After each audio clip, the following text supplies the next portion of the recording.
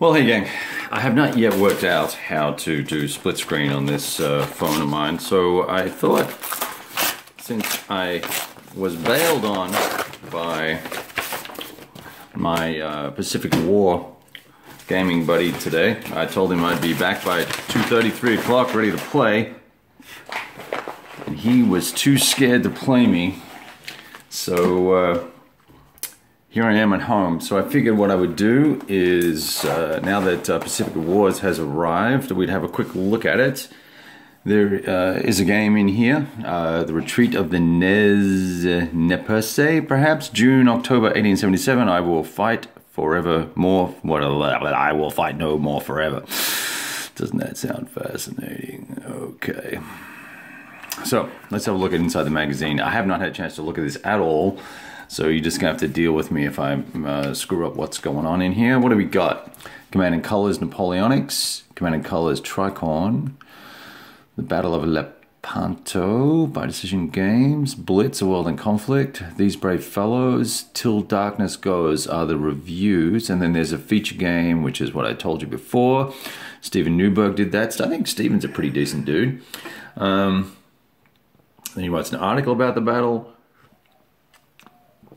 Then there's more on None But Heroes, Operation Scorpion, Western Desert Force, the Warstorm series, and Napoleon Waterloo, the campaign 1815 4th edition, which is just a garbage game. But anyway. And Shield Wall from White Dog. Okay, let's see what we got here. I'm going to be interested in reading a lot of these. Now, here's one thing that I did notice when I opened this magazine up. First of all, no protective bag. So it's in an envelope, manila envelope. And this has sat in the weather because it's all kind of warped, and the paper from this was damp as well, which is a real disappointment. So I really wish that the extra 4 cents it takes to put this in a bag would be done. That would be very helpful in a plastic bag that's sealed. So this is a review, who by? Don't know Sam Shiki, but looks fairly comprehensive. I quite like this system. It's a fun light game to get in there and play. You're not necessarily going to get, you know, the full depth and flavor of, you know, battalion scale or brigade scale tactical game, whether it be Zucker or one of the new ones, Fallen Eagles, or whatever the case may be. But you're going to have some fun, and you'll get a feel for the game, for the era and the period. You're not going to, you know, dive into the deepness of it, and it is card driven, so it's pretty cool. Now, you know, I'll be curious about how this works out, the Tricorn series, because American Revolution, we don't know how different that's going to be. This looks just like an ad, actually. Yeah, it's pretty much an ad. What are we doing here?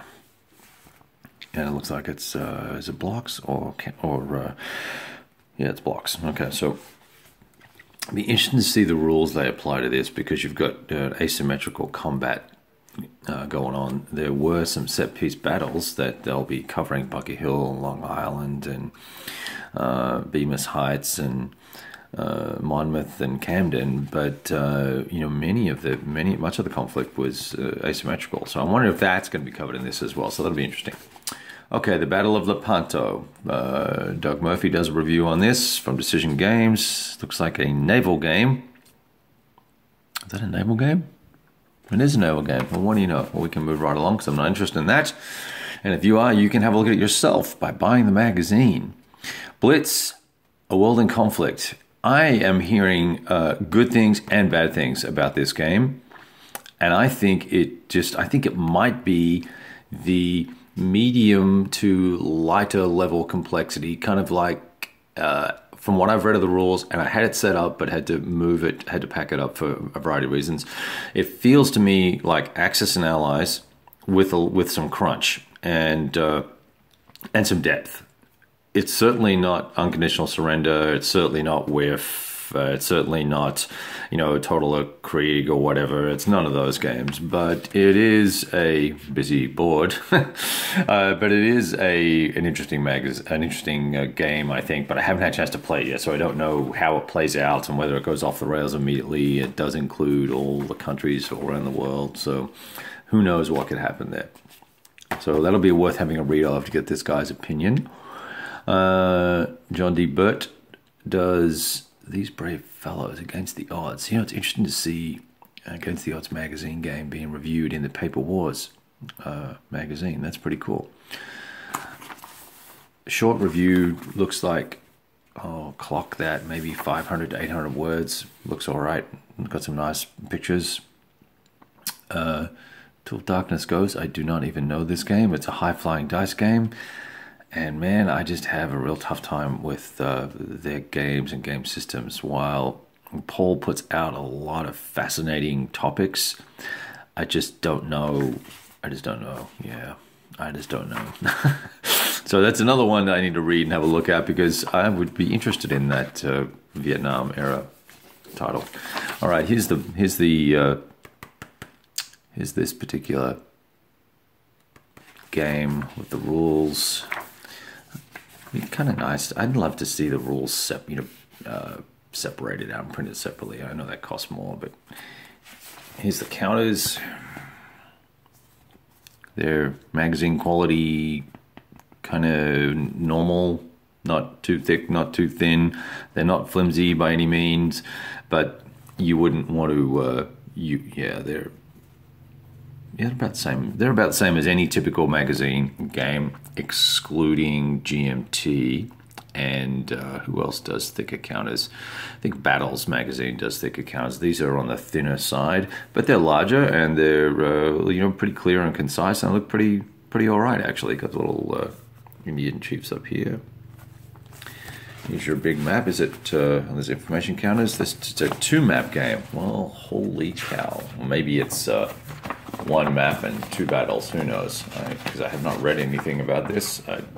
Yes, looks like a strategic map of some sort, and this looks like yes, a tactical map. In fact, multiple tactical maps. Well, now I'm really curious. Isn't that interesting? So you've got 4 tactical maps here, and then the strategic map that you can maneuver on by the looks of it. So that's going to bear some reading, isn't it? Fascinating idea. I love games that do that. I was just reading some articles about City Fight and Firefight and how the effort to sync those was quite challenging. There's Steve's article on the campaign. None But Heroes. That's a older game from MMP. I shouldn't say old. It's when did it come out? I don't know. It's certainly maybe in the 2000s, so I shouldn't say it's old. I don't even know which system this uses. Whether it uses the Last Chance for Victory system or whether it uses the earlier regimental system here. See, the line of battle system. Yeah, line of battle game system builds upon the previous work in the game. Is okay. So this must be one of the first ones. For Last Chance for Victory was the Gettysburg module, and the line of battle system is I think was perhaps even released with this. This is how much I know. You listen to me ramble.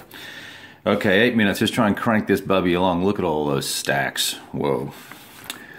Okay, that's another long article that will be interesting to read. I think I've come to a conclusion that tactical Civil War battles is not where I need to be. I'm kind of moving more towards the great campaigns of the American Civil War versus anything else. Operation Scorpion. Okay, player strategy article. Very nice. Wow. An Avalanche press review. Is this Panzer Grenadier system? Talk about a blast from the past. Yeah. No, it's not. No, it's some sort of campaign game. Well, fascinating. There you go. Not a lot of interest in that. Not a lot of interest in this. This command system in this game is really, really awkward. I don't like it. I sat down with a buddy and reviewed it with him, and he had played it, and we talked through it, and we had a look at the counters and talked about it. And the same will go for this thing. Unfortunately, I was kind of excited about this, and yeah, whatever. I'll be interested to read this just to see what they have to say about this game, and I found it very frustrating and disappointing. Shield Wall. There have been a number of Battle of Hastings games published in the last couple of years. Tiny Battle Publishing has done one, Revolution Games has done one, and now White Dog has published one. It's interesting to see how people approach the battle. This looks like a fairly detailed map compared to some of the other games I've seen.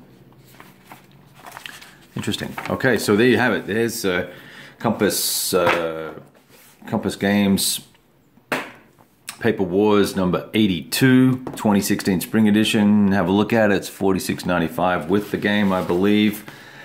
That is what it is. And we'll write something about the articles in it if I find something that's super noteworthy. The game looks very interesting just at first glance, and not too detailed or too complicated for that matter either. All right, we'll kind of talk to you guys soon. Ciao.